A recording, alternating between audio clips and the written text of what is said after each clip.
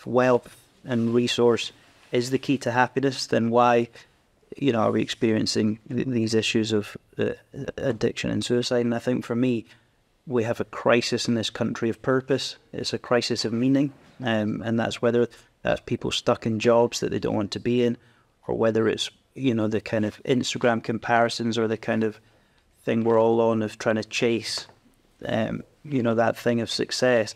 And then when you realize, when you get the supercars, you realize it's actually hollow, and I think it's around the culture for me, which kind of leads to this crisis of purpose and crisis of meaning. And I think, if we could address that